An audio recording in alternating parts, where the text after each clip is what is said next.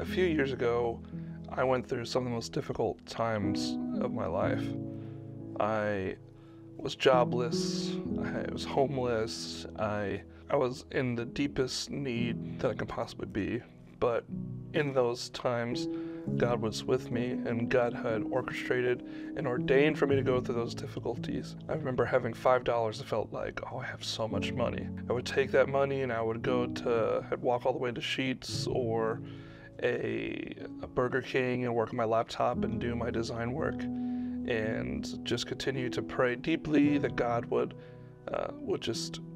bring forth the next step in my life that He has for me. But here's some lessons that God taught me in that 2 to 3 year period of difficulty. The first two things are financially based.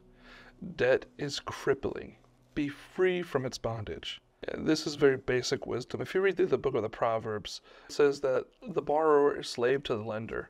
I don't think the Bible's saying it's wrong ever to borrow from people, but there's a certain level of slavery and bondage that you have to these people in where you can't do anything and everything you want because there's always that obligation paid off. Be free from its bondage. Do everything you can to pay off your debt. And then the next lesson is very similar. Financial competence allows us to steward God's blessings most effectively in our lives. What I mean by that is the more you have control over your finances, the more you have discipline and discernment in regards to your money.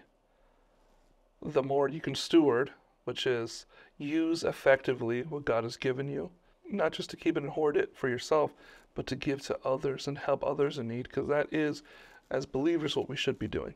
And the next three are about people. Number one, people are complex. They're not just black and white. I myself am a very black and white person, so my temptation is always to say one person and this person is this way and that person is that way. But in reality, it's much more unique and sometimes frustrating. I know there's so many times where I get so angry with someone and then I also see their kindness and it frustrates me because I'm like, why can't you just be one way or the other? Be all mean or all nice. But we're human beings, we're complex. Lesson 2 is this. Don't write off people who've offended you once.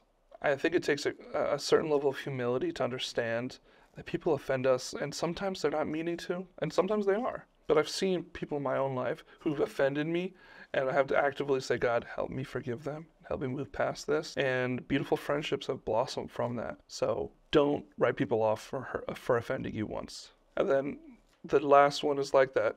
Forgive everyone no matter the offense. Of course, that's easier said than done. It's very difficult to forgive people, especially when they've done heinous things. But God calls us to repent. God calls us to forgive those and love our enemies.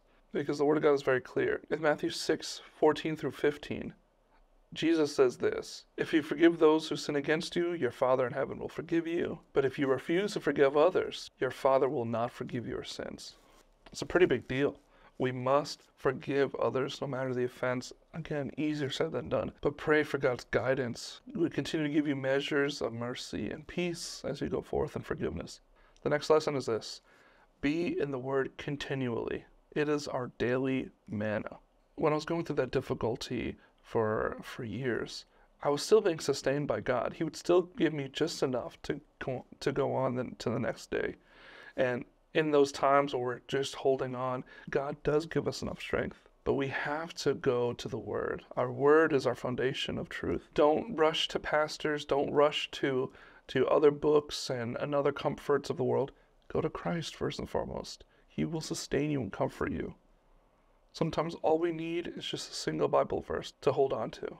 Deal with problems as soon as they crop up. Don't delay. I feel like that's pretty straightforward, but when difficulty comes up, when you have problems with your friends or family or work, take it from me, deal with it immediately. There are lots of people that they will just hold on like, oh, it's not that big of a deal, but trust me, deal with things ahead of time. That goes for illnesses, that goes for jobs, that goes for family and friends, interpersonal relationships, whatever it is, financial stuff. Deal with it ASAP because tomorrow's problems will catch up to us. So deal with it today. These next 4 deal with God's relationship with us. It is truly God who opens and closes doors. I think sometimes it's really easy to forget that it's really God in control. God is sovereign. God is the one orchestrating everything in our lives. And we think it's all up to us. If we feel like God has given us a destiny or whatever, or a path in life to follow, we feel like, "Oh, I have to do everything within my power to make sure it happens." But that's arrogant. Trust in God, because God is the one who opens and closes doors. And so we just have to trust in Him. If He opens it, walk through it. If He closes it, don't bang it down. And the next one is like it. Well, the Holy Spirit is our advocate, not man. So many times when I was going through difficulty, I had the temptation to just try to fix it myself, or maybe if I got it in with this person, that person, then maybe it can fix itself. But I just realized the Holy Spirit is our advocate. He is the one advocating for me. I don't have to put on my best face and make sure I'm ultra convincing to certain people. Like, if God wants you to do something, you just have to walk in obedience, because the Holy Spirit will guide you. Next one is, God isn't just black and white. There are things about His character we may never understand.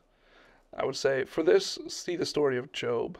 There are lots of things where we're like, "God, why are you doing these things? Why do you allow this to happen, that to happen?" In Psalm 73, the psalmist Asaph talks about how he sees the wicked getting blessing after blessing, while the righteous man is humbled severely and has such difficulty in life. But he always has to remember that God is in control, and that quick is the fall of the unrighteous man. We have a foundation built on Christ, on solid ground.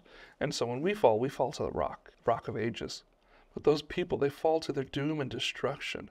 Next one is, God is truly the God of second, third, and fourth chances. God is so faithful to us. God is so merciful to us. How many times have you slipped up and God has still remained God and good? I always think back to the books of the prophets, and how God is just pleading with them to repent, and that all these things will go away if they just repented and turned to Him. And that's God's heart for us. If we would just repent and turn to Him, He would take care of us and provide for us. So God will give you a second and third and fourth chance. God is not waiting for you just to slip up to hurt you or kill you. Trust in God. God will make a way for you. The next one is this. God will allow us to be tested in such a way that to the world it may look like we are sinning, but in reality we're not. And most people will not understand what is going on in our lives. I personally went through this. I was accused of all sorts of things. People in my old church were accusing me of horrible things just because I was going through difficult parts of my life. I had an eating disorder, and people accusing me of getting drunk and all these horrible, sinful things. Yet none of them extended a hand to help me. I was jobless for a long period of time. I was doing freelance work, but I was jobless. And no one showed mercy. No one showed compassion for me. I can think of to Mary, the mother of Jesus. She looked like she had sinned with Joseph. And even going back to Hannah, that she had a reproach against her. And that she looked like she was somehow sinning because her womb was closed up. That she was barren. And they accused her of sin. And there's so many other examples of that in the Bible. And I think most notably would be Job, accused of sinning by all his friends in his life. But in reality, he was just righteous, and he was being severely tested. And the next one, I think, is very similar to this. To the world, trusting in God seems like utter foolishness, and it looks like foolishness. How many times have you gone through difficulty and you're saying, "I'm trusting God," and they're like, "Give up." People are telling you God is not with you. But you know deep down that God is with you, and He's working on your behalf. Putting our faith in God seems like complete foolishness to the world. Thinking that God can take us from a desperate situation and elevate us to blessing is complete foolishness to them. I went from complete and utter desperation to God providing every single one of my needs and wants. I went from jobless and without a place of my own to getting married, engaged, having our own beautiful place, and having a daughter. God can do it. God did it for me. He can do it for you. And this is the last one. In God's silence, He wants us to cling tighter to Him, press in further to Him, praise Him louder, and pray for the strength to trust in Him. It's not easy. It's not easy at all to trust in the Lord, especially in the lives that we have. Some people have it much easier than others, and others have it much more difficult. But hear me when I say this. When God seems far off, we have to continue to put our trust and hope in Him. Let's close out with this psalm, Psalm 55. As for me, I call to God, and the Lord saves me. Evening, morning, and noon I cry out in distress, and He hears my voice. He rescues me unharmed from the battle waged against me, even though many oppose me. God, who is enthroned from of old, who does not change, He will hear them and humble them, because they have no fear of God. Cast your cares on the Lord. He will sustain you. He will never let the righteous be shaken. But you, God, will bring down the wicked into the pit of decay. The bloodthirsty and deceitful will not live out half their days. But as for me, I trust in you.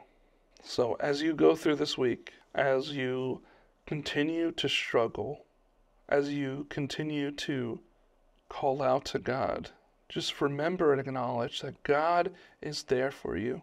God is faithful and just. As Job says, my Redeemer lives. Our Redeemer lives, and He will sustain you. If you're struggling, sing the hymn out, "'Tis so sweet to trust in Jesus."